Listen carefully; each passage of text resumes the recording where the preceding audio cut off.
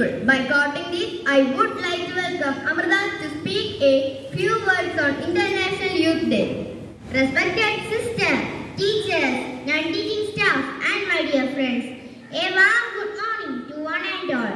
I am here to talk about International Youth Day.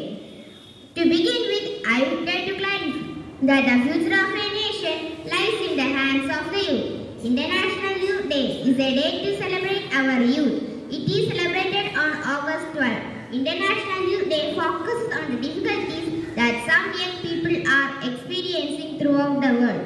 International Youth Day was created by UN.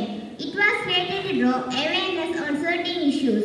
The issues are lack of education, childhood, poverty, etc.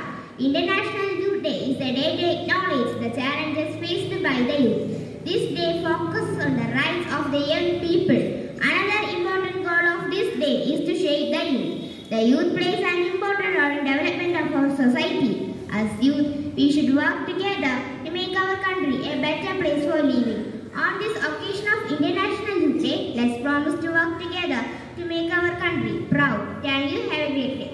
Songs are the life of this world. It's what keeps this world alive. On this day of celebration, I would like to welcome Ashtami for reciting a poem. Morning to one and all. Today I am going to recite a poem on International Youth Day, written by Trailakia Roy. O youth of prime, stands for a change against all narrow walls within your reins. Awake and arise with noble heart. Fight for a cause. Remove inner dirt. Clean all garbages with noble hands. Fight against diseases with all your bands. Fight against hunger. Fight against poverty. Stop child abuse and all which are dirt in a leisure time.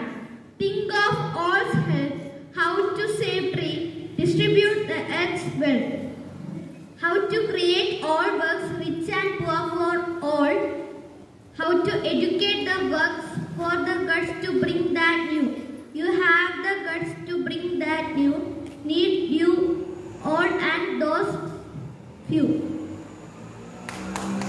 That was a spectacular recital. Dear friends, I know you all are keen to hear stories that keeps you updated, which would be a treat to our ears, right?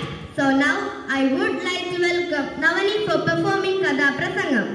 Namaskaram. Kathikayalla kalakariyalla njan kevalam ningale poloru baliga kuttangal vannidum kuravugal vannidum തെറ്റുകൾ സദയം ക്ഷമിച്ചിടണം. കൂട്ടുകാരെ, ഞാൻ നിങ്ങൾക്ക് മുൻപിൽ അവതരിപ്പിക്കാൻ പോകുന്ന കഥയുടെ പേരാണ് തീനാളം. പ്രഭാത സൂര്യന്റെ പൊൻകിരണങ്ങളേറ്റ് ഉല്ലസിച്ചു നിൽക്കുന്ന അമേരിക്കയിലെ ചിക്കാഗോ നഗരം. പതിവിൽ നിന്നും അധികമായി കൊളംബസോളിൽ ആളുകൾ തടിച്ചുകൂടിയിരിക്കുന്നു. ഓരോരുത്തരും അവരവരുടെ പ്രൗഢിയും ആഢ്യത്വവും പ്രദർശിപ്പിക്കുന്ന തരത്തിൽ വസ്ത്രധാരണം ചെയ്തിരിക്കുന്നു. ലോകത്തെ വിവിധ മതങ്ങളെ പ്രതിനിധീകരിച്ചെത്തിയ മതാചാര്യന്മാർ തങ്ങളുടെ മതത്തിന്റെ മഹത്വം വാഴ്ത്തി മറ്റു മതങ്ങളെ പരിഹസിച്ചും സംസാരിക്കുന്നു. പെട്ടെന്ന് അത് അവിടെ നോക്കൂ. ഏവരും നോക്കി നിൽക്കെ ആൾക്കൂട്ടത്തിനിടയിൽ നിന്ന് തീക്കനൽ പോലെ ജ്വലിക്കുന്ന മുഖമായി ഒരാൾ കടന്നു വരുന്നു. ഏവരുടെയും കണ്ണുകൾ ആകാശായ വസ്ത്രധാരിയിൽ പതിഞ്ഞു. ആരാണീ സന്യാസവർഗ്യൻ, ആരാണീ യുവശ്രേഷ്ഠൻ, തേജസ്വിയാണിവനെ പേറിയവളാര്, ഇവൾ തൻ മാതൃരാജ്യമേത്? ഇങ്ങനെ 1000 ചോദ്യങ്ങൾക്കിടയിൽ എല്ലാ പേരും നോക്കി നിൽക്കി ഇന്ത്യയെ പ്രതിനിധീകരിച്ചെത്തിയ വിവേകാനന്ദൻ ഭാരതീയ സംസ്കാരത്തിന്റെ എളിമയും ഗാംഭീര്യവും വെളിവാക്കിക്കൊണ്ടുള്ള തന്റെ പ്രസംഗം തുടർന്നു. മറ്റു മതാചാര്യന്മാർ മഹാന്മാരെ മഹതികളെ എന്ന സദസ്സിനെ അഭിസംബോധന ചെയ്തപ്പോൾ അമേരിക്കയിലെ എന്റെ പ്രിയ സഹോദരി സഹോദരന്മാരെ എന്ന വാക്കിലൂടെ സ്വാമിജി സാകാരയുടെയും മനം കവർന്നു. സദസ്സിൽ നിന്നുള്ള നിർത്താതെയുള്ള കൈയടി വരുന്നു. വിശ്വപ്രേമത്തിന്റെ സന്ദേശം പരത്തിയ സ്വാമിജിയുടെ വാക്കുകൾ ഏവരുടെയും മനം കവർന്നു. 17 ദിവസം നീണ്ട സമ്മേളനത്തിൽ അവതരിപ്പിക്കപ്പെട്ട മതാചാര്യം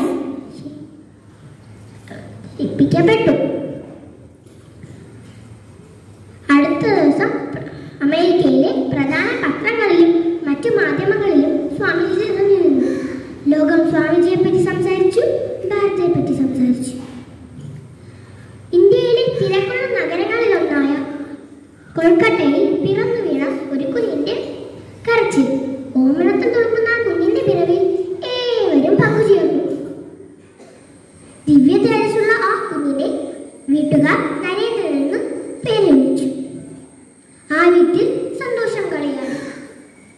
ഉണ്ണിക്കൈ വളരെ ഉണ്ണിക്കാൽ വളരെ മാമുണ്ണാനോടിവ പൊന്നുണ്ണി, കൈത്താളം കൊട്ടി പൊൻവാള കിലുക്കി ഒരു വായുണ്ണാൻ വായുണ്ണി.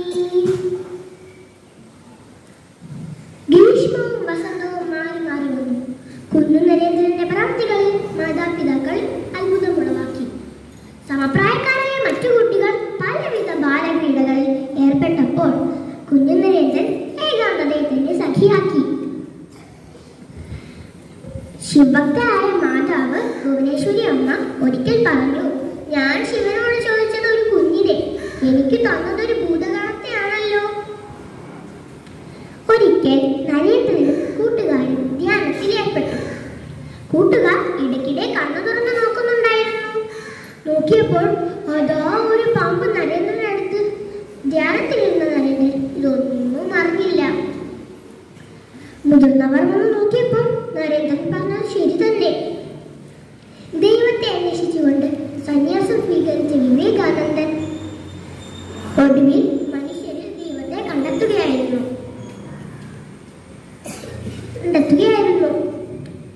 ഭാരതത്തിന്റെ യഥാർത്ഥ ചരിത്രമറിയാൻ കന്യാകുമാരി മുതൽ ഹിമാലയം വരെ സഞ്ചരിച്ചു. കൊട്ടാരത്തിലും കുളിലുകളിലും അന്തിയുറങ്ങി. ഖേത്ര രാജാവ് അജിത് സിംഹൻ വിവേകാനന്ദൻ എന്ന് പേരിട്ടു.